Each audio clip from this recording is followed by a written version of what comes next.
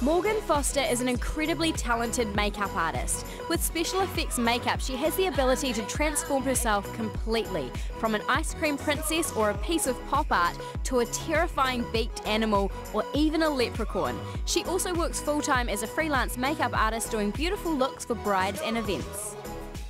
Hey Morganne, thank you for chatting with us today. And first of all, I just have to say, awesome makeup you've done right now. Where did you get the inspiration from? There's actually been a few people on Instagram that I follow that I've seen similar kind of looks, and I've always wanted to do it, so it seemed like the perfect opportunity. But it's one thing to see it and it's another to be able to actually do it. How do you translate a picture you see to your face? I've always been kind of a creative person, like I've always done a lot of art and things like that, so to me I kind of just see things and in my head I just kind of figure it out. And you know how to do it. Yeah, it's not really something that I've ever had to kind of learn to do. It's just you see something and I kind of think, all right, those colours, that's how I'm going to do it. And yeah, it just kind of happens. That's amazing. So do you like to paint your face most days? Not all the time. It really depends. You do get a little bit over it.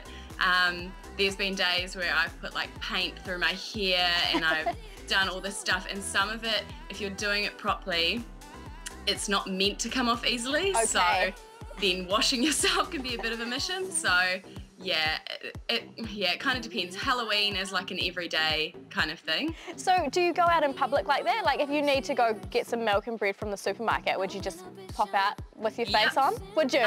Yep, so I do it pretty much every single time I do a look. To me, I'm kind of like, if I'm going to spend the time doing it, I'm not just then going to wash it off. So I'll just go and go to the supermarket, things like that. Yeah, like when I was the leprechaun for St. Paddy's Day, I went out that night like that. So yeah, and what kind of reaction do you get from people? A lot of people will kind of, they'll stare at you, but they'll kind of look down like they're not trying to. And to me, I'm kind of like, obviously I have makeup on, so like you can look at me, but they kind of look like I'm deformed and they don't want to like offend me. But actually it's beautiful artwork that you're doing. And you do makeup for like commercials and weddings and stuff as well. Do you have a preference? Not really. To me, anything creative I love doing. At the end of wedding season, I am generally keen to do something a little bit more creative because wedding season kind of takes over and that's all you do for a few months. But yeah, no, I don't really have a preference. All faces are different, so it's new every time. It's such a cool job you have. What advice would you give to people at home who would like to be professional makeup artists? Practice. Just practice absolutely everything, every aspect. Don't just focus on, say if you wanted to really get into weddings, don't just focus on doing bridal. Do this kind of thing as well and just really get your skills up there. And it just honestly translates into every aspect of what you're doing. So yeah, it's just kind of mastering all those basics and then, yeah.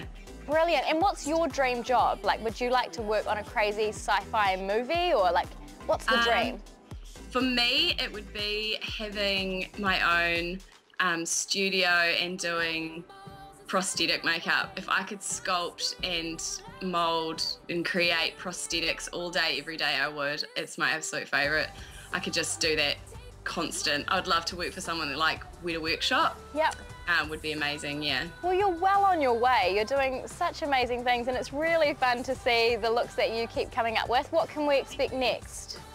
I think I'm kind of really very excited for the new Suicide Squad movie. I'm huge, like all the Marvel and all comic book characters and things like that. That's gonna be great. Seeing them come to life in movies. So yeah, I'm really looking forward to Halloween. Awesome.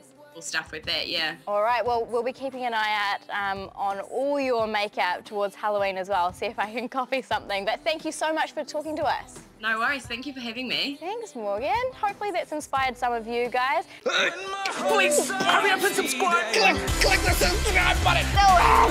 Ava, you've been pushing. Why is it so big? Oh, keep pushing. Just click subscribe. Otherwise, we're going to be here the whole time.